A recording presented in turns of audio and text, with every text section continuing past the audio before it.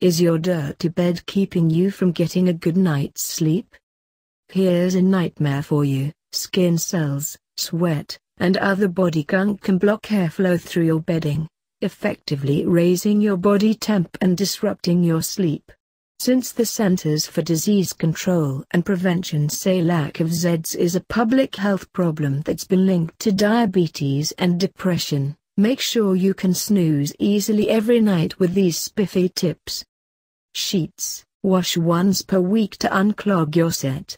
A soft, strong material, like Superma cotton, will hold up to frequent laundering, says Neil Parrick, co-founder and COO of mattress brand Casper.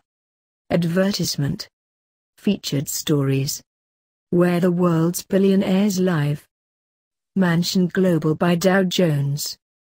Health risks of oral sex. Women's health. The right way to wear dainty jewelry. The Zoe Report. 10 ways to lower your risk of breast cancer.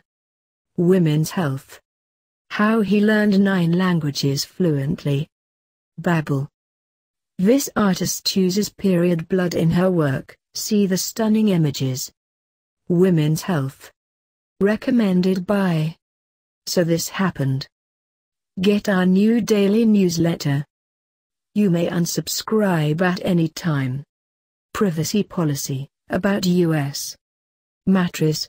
A protective cover will catch liquids and shield your mattress from allergy-aggravating dust mites, which, nosh on your skin cells, says Philip Tierno, Ph.D., a professor of microbiology at New York University School of Medicine.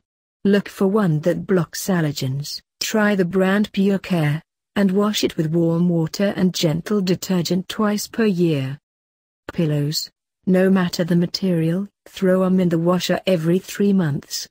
To balance the load, clean 2 at a time in warm water, running the rinse cycle twice, then tumble dry on low with dryer balls to prevent clumps, says Parrick.